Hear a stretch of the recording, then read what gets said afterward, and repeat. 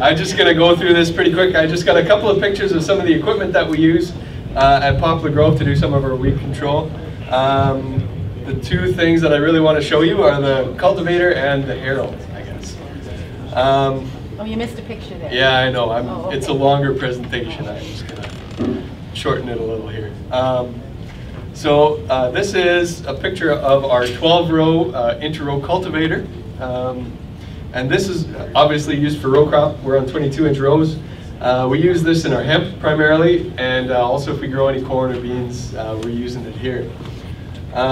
So typically on the farm we like to do at least 2 cultivations. One is just post-emergence, so this stuff's about 2 or 3 inches tall.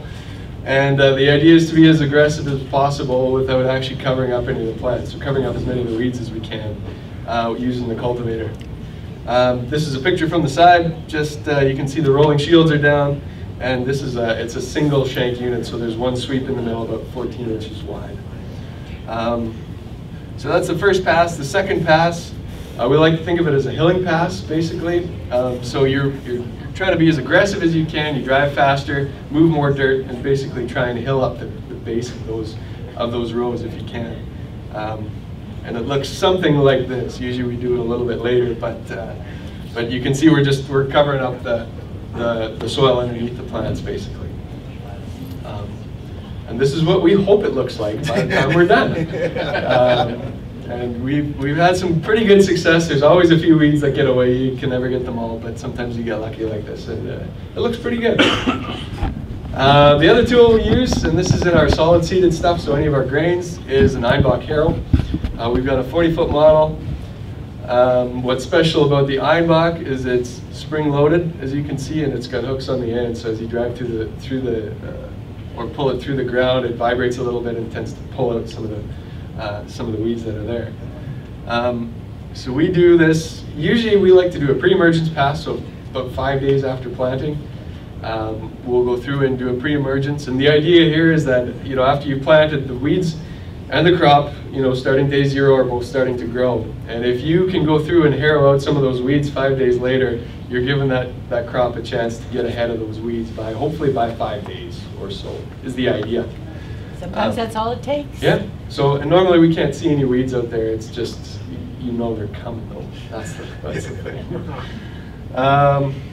Yeah, so the harrow tends to work best for deep-seated crops and shallow-rooted weeds. So if you're thinking you're going to pull out any Canada thistle with this thing, no way, man, it's not going to happen. So it works well for your grains, your beans, anything that's more than 1 inch deep. Post-emergence pass, this is always the trickiest one because you can do a lot of damage. But basically, the smaller the weeds are, the easier they are to kill. So you want to try and get them at that white thread stage. And basically, to see them at the white thread stage, if if you're walking through the fields and you can see weeds, they're too big. You almost have to get down on the ground and be looking for those 2 little leaves starting to come out. And if you can do it during the heat of the day, that's the best. It'll, as those weeds get pulled up, they'll basically get burned off on the top, I think is the idea. And so crop competition is your best friend. Don't do too much damage to the crop if you can help it. I know it's a fine line, but so this is what it looks like right after harrowing. And here we are a week later. You can see it's starting to green up and actually doesn't look too bad. This is a bit of an experiment we did on the farm this year, and it's a little embarrassing maybe, but I'm going to share these pictures with you anyway. We wanted to see how far you could push the harrow before you'd actually damage the crop. So this is what it looks like out front, nice stand, pretty clean rows. And that's what it looked like behind when we were done. Yeah, a little bit. Yeah, I lost some sleep that weekend after we did that. But I wanted to know what happened. And so the idea was we were going to come back and take pictures throughout the season and then check the yield at the end and see how it did. So we harrowed it like this. This was a week later. So you can see it's actually started to come back. You can see most of the rows again. On the right is a check strip that I left. You can see it's definitely a little bit thicker. But I don't know, it doesn't seem to have set the crop back too much. But it did some. And this is just watching how the plant reacted to this harrowing. It tended to, when we harrowed, we buried a lot of the leaves. But the plant tended to keep growing until it was able to pull its own leaves out from underneath the soil. So it responded quite well, actually. This is a month later or so. This is probably, I tried to find one of the worst spots in the field as far as, so you could see how much damage was done. And you can see there are still a few weeds that have come through in there. But anywhere where it was thicker, if you'd walk 5 feet in either direction, there was almost nothing underneath. So in this case, it seemed to have worked. Here we are, just a side view. Looks pretty nice and thick. A lot better than when we had aired it out back in the springtime.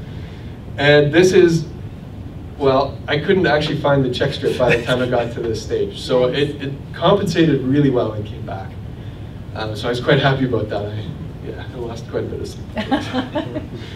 Here we are getting close to harvest, and then a swath. We had a couple other fields just down the road that I hadn't been nearly as aggressive on, and the yields were basically the same. They were maybe a little bit lower, but pretty close. I was actually surprised. The harrow is a versatile piece of equipment on our farm. We use it in peas, we use it in beans, and basically anywhere else we can find to use it.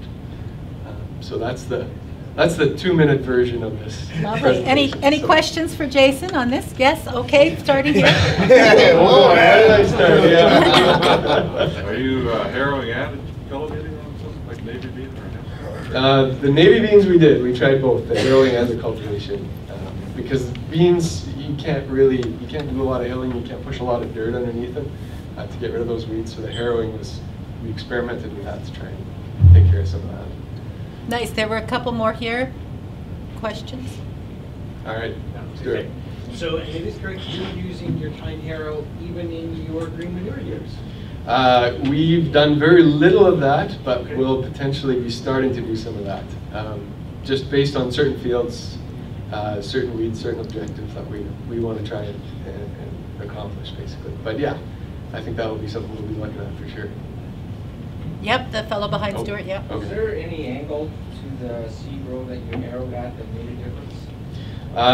Well, we found that if you harrow right along the row, you're going to basically take everything out. So it actually makes, when you get to the end, if you're harrowing at an angle, you get to the end and you do that loop around, you can wipe out a lot of that stuff. Or if you try and clean up that edge row, you got to dial back the settings on the harrow quite a bit. Otherwise, you'll clean stuff out. So we've been going at probably about a 15-degree angle to what we see basically. That seems to work fairly well for us. Okay, there was another hand over there. Jill, Oh, I had the same question. Oh, okay. Yeah. Good. Yeah. Have you ever Oh, yeah. had Joanne and then by accident. we had some volunteers coming up in our oat crop, and I tried to harrow them out, and it didn't work. So yeah, I know. So there's potential for harrowing hemp. Back there? Do you need extra heavy to make up for the plants you plan on taking out? Yes, that is part of the strategy as well. We upped the seeding rates at the beginning, knowing that we're probably going to do some damage mechanically when we weed. So that's part of the strategy for sure. Did you notice any disease differences in terms of mechanical damage and then disease differences at all?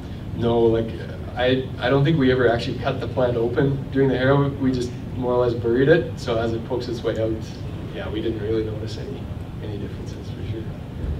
How quick would you harrow at? How fast? Yeah. That would have been, between 4 and 5 miles an hour. And it all depends on how much you can stomach when you look behind you. Well, I've had many guys put cardboard up so they wouldn't look, so they couldn't see, because they couldn't stand to look at it. But they knew, because they'd seen that kind of thing. They knew they had to do it, but they couldn't stand. So put cardboard up so you can't see. But I know we've got other folks, so thanks so much, Jason. Thanks so much. Okay, and it's up to you. If you're comfortable there or up, whichever you prefer. Who would like to go next? I guess I can go first. Give her out. Okay. Our experiences with harrows have been very similar to Jason's. We use the 9-box, so ours is very similar. One difference would be that ours is on a 3-point, so we're able to lift it at the headlands. That's beneficial. A lot of our experiences have been the same in terms of how black the soil has been behind. There's two times of operation, we found the most beneficial one is that pre-emergent stage, going in and taking out anything that might be coming up. Sometimes you can't see them, but like I say, they're there. That's when you can utilize speed. We're going up to 9.5, 10 miles an hour. And with that Einbach harrow, the faster you're going, the more aggressive those tines are. Also vibrating sideways, and on a 1-inch spacing, that really covers the entire surface of the ground. And a lot of our operations throughout the year have been geared also towards the maximization of this harrow.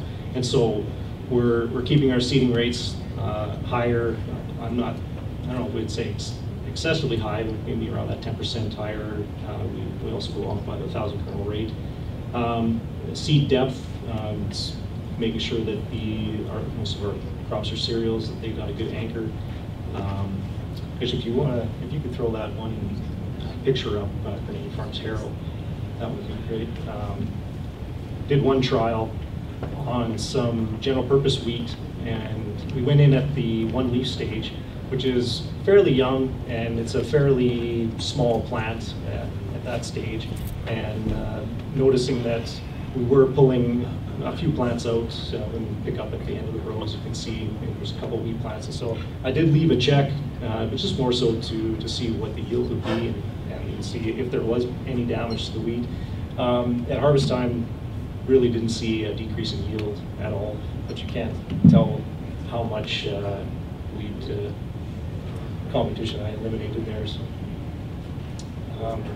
So that would be more the second stage in that 2 to 4 leaf range that was talked about earlier as being another benefit. Same thing as terms of speed, usually going around that 4.5 miles an hour, but it really depends on how hard your soil is, how firm your soil is, how much that harrow is penetrating. Again, how. Sorry, did you want the ones from your presentation you just showed? Or? No, just really that one. The one where harrow. the color is different? Not the fava beans. Yeah, the other one. Just got So fava beans on my mind. They're so beautiful. We all want fava beans that look like that. Hungry for liver. But this one where you can see half the, yeah, Yeah, just the one. Grenadian Farms harrow. yeah. Is that why one Oh, just side of this the one. picture is so much more, because you Yeah. harrowed one and didn't harrow the other? Yeah, the right side is the check where I didn't harrow. Nice. Oh, And at harvest time, there really was no difference in yield, but obviously there was a lot more seed bank put back in on that one. So. pause. So you weren't trying to grow canola in that one? We're trying to go canola now. Nice. That's a nice example of what a difference it can make. And along with other operations throughout the year, so along with seeding rate and depth of the seed, residue management is a big one too. With that harrow, you don't really want a whole lot of trash on the ground, and seed prep. We harrow pack after our seeder, and so it creates a nice even level soil bed for that harrow to penetrate pretty much 100%. Would duals of the tractor be better than singles for compaction, or does that, Yeah. does that have a bearing? Yeah, it's sort of, we do run duals. We try to minimize compaction for sure. If you get a rain in there, how wet can the soil be? Yeah, moisture is definitely a factor in terms of harrow. You get it too wet, that'll affect how firm your ground is. Or if you harrow and it's fairly black, and you get a heavy rain after that, it affects the ability for that plant to come back out of the soil, to get its leaves back up and growing. But generally, we found that the plants do stand back up, carry on, just similar to your experiences there. So it working wet condition of the harrow itself, or get that? Nice and loud so the people in the back can hear you too. I said, will the harrow work in wet conditions, or does it have to be fairly dry? You probably want it more on the drier side, because you can have a tendency for those tines to ball up, and then it's scratching more, it's dragging heavier. So probably more on the drier side, maybe more preferable. It is a small window of opportunity to maximize the effectiveness, but we've gone in various conditions and found some benefit to a harrow, some are better than others, like in terms of their effect. So if you do get a rain and you can't get in there, how late can you go with the harrow once it dries up? We've gone past 4-leaf stage. It all depends on the weeds that you're going after. Sometimes then you're not pulling them out, but you're setting them back, you're allowing the crop to canopy over. The different conditions do dictate different results, but like we've gone in, we went into some oats, we did a trial in some oats when the oats was more than 4 or 5 leaf, and it was getting quite lush already. But even though it wasn't uprooting any mustard plants per se, it was knocking it back and hurting to some degree. You guys talked a little bit about speed, but are you guys using about the same kind of aggressiveness on that your tine angle? Yeah, the harrow itself isn't very aggressive. You use the speed for the aggression, and that depends on which operation you're doing. Like pre-emergence, there you want to be as aggressive as you can, and then depending on, you know, if you want to go into that 1 to 2 leaf stage, obviously you want to go slower, and if you got a good root on it, the 3 to 4, you can afford some more speed. So you're not ever changing the angle like you do, right? Not really, no. I've got it set so that like it's uniform front to back, and just mostly using speed for that aggression. Oh, one more, and then we got to go move on to Al. So. Wood crop. Well, that's a general purpose wheat. So it's generally not like generally on the higher side. Like I said before, like maybe that was roughly 2 bushels, maybe a little more than that. So, yeah. What do you think your percentage wise of losing plants? It was very low. It was less than 5%. And some operators have told me they feel that the percentage of plant destroyed is countered by the tillering effect on the stressed plants that survive and actually produce more because of that. It's like you've all heard of post-traumatic stress disorder. Well, there's post-traumatic stress benefits where you learn from the trauma that you experienced and you produce more. And that's what I think can happen if you have the right technique. But on that little diatribe, Al, do you want to take your turn? Mine isn't near as sexy as any of that sort of stuff. Oh, I bet you Don loves being called sexy. I'm kind of addicted to a baler still and that, so I've tried minimizing any.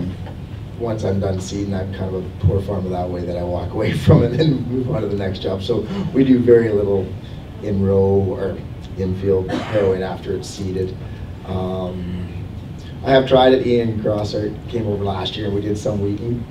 We did see some results with the mustard there, but I think we're almost a little too late with it. I'd like to try some of the blind harrow in there and that, but we're mostly shooting for crop varieties, picking our, you know, maybe growing oats on a field that's less competitive, or bigger weed issues. I really love my winter wheats, my fall rye, that sort of stuff, growing crops that are very competitive and allowing to get the jump. And then, like I said, same thing back to clovers. Hairy vetch is a great one. We try to throw that in a lot of different crops we're sowing in the spring too, just to give us something else growing underneath there. And then peas and mustard, kind of intercropping a lot of different things too, where we can always have something else growing with the crop, just trying to basically smother them out more and try to put enough, I guess you'd say, tame species in there that we want to see, that we don't have to worry too much about weed pressure that way.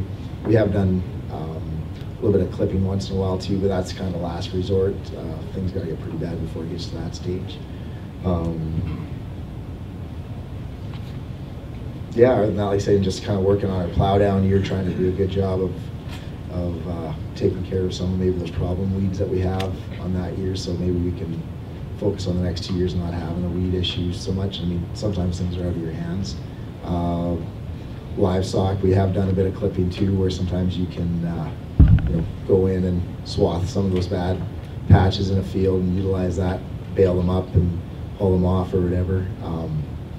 The farm I'm on now, they had a really bad wild oat resistant problem there, and so for the first 3 years there's a 200-acre field that basically would be, I bet you, 40% wild oats. So one year there we didn't even seed it, and we ended up pulling off about 3.5 round bales the acre of straight wild oats. But there's not even a wild oat left on that field now after 2 years of basically a haying regiment there, and so it actually really took care of it well. And I guess delayed seeding's the other one, kind of same thing was what Don was talking about earlier with the plow downs. We're always mixing things up. We try to get some wheats in early one year, and the next year we might not sow that field till 10th of June. And like I say, between our winter crops and then perennial crops, like I said, alfalfas, I'm not a big fan on the nutrient removal, but if you can leave the nutrients there I found 2 years wasn't quite enough, so I think we're going to go back to 3 years of alfalfa.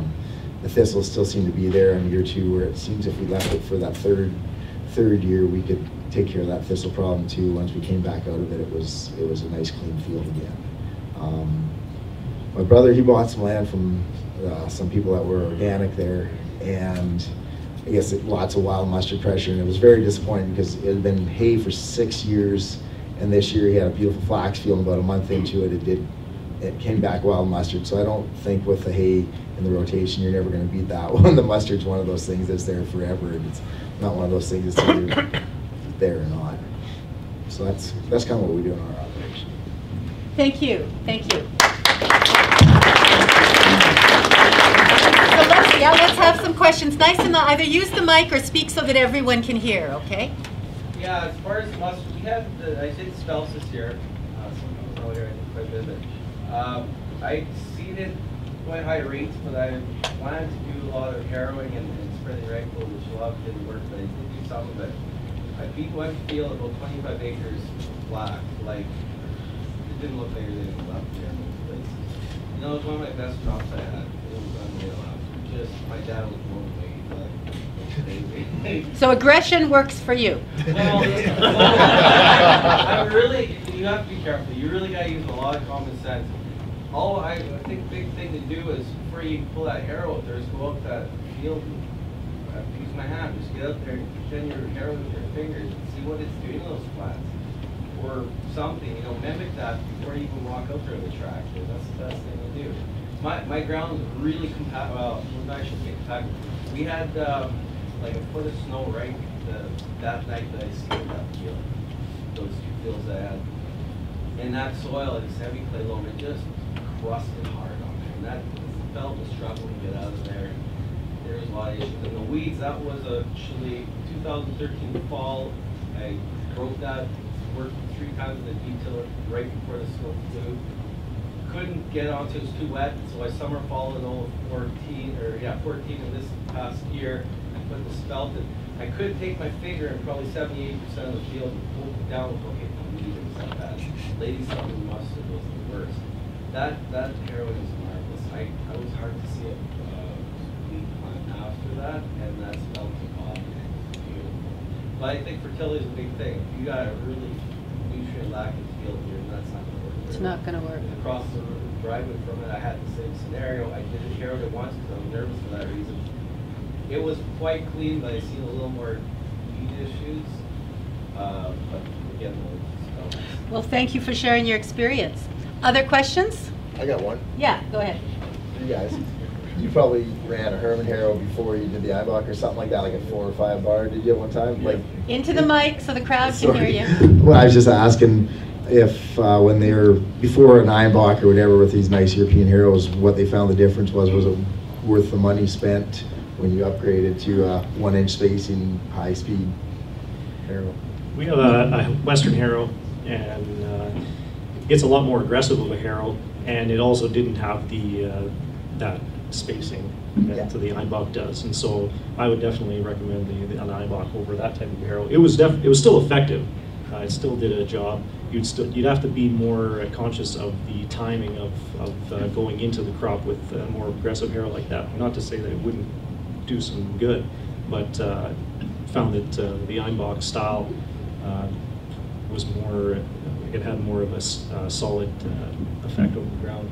and yeah, maybe work that way.